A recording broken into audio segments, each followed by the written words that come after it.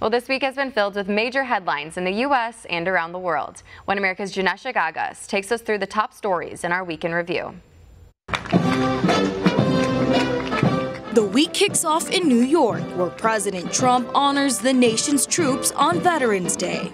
Today we come together as one nation to salute the veterans of the United States Armed Forces, the greatest warriors to ever walk the face of the earth.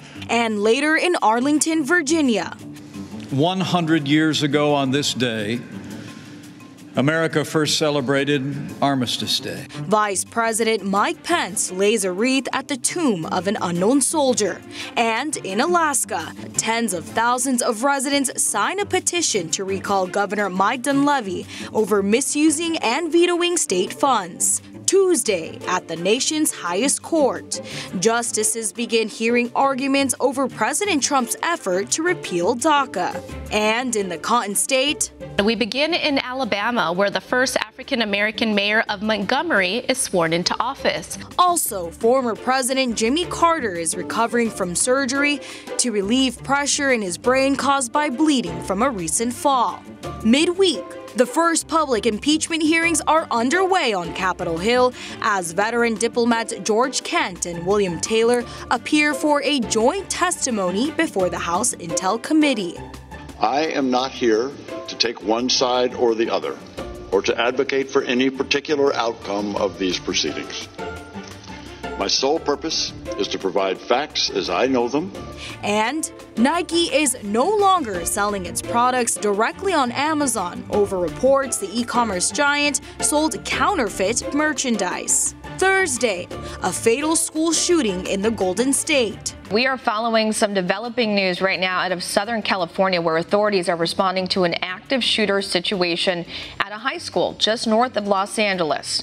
The gunman opened fire at Saugus High School in Santa Clarita this morning. And in Massachusetts, I am today announcing my candidacy. Former Governor Deval Patrick throws his hat in the crowded 2020 presidential ring. Also, President Trump delivers remarks in Louisiana for another Keep America Great Again rally.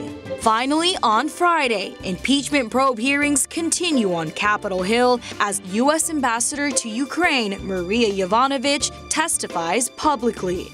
Do you have any information regarding the President of the United States accepting any bribes? No.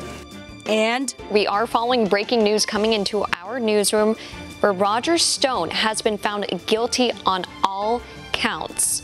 Those counts include lying to Congress, witness tampering, and obstructing a House probe. And finally, first, we are finalizing the rule that will compel hospitals to publish prices publicly online for everyone to see and to compare. President Trump delivers on his promise to make healthcare prices more transparent for Americans. Jennesh Agagas, One America News. Want to see more videos like this? Click on the link below and subscribe to One America News on YouTube. And call your cable provider and kindly demand that One America News is added to your lineup. Call and subscribe today.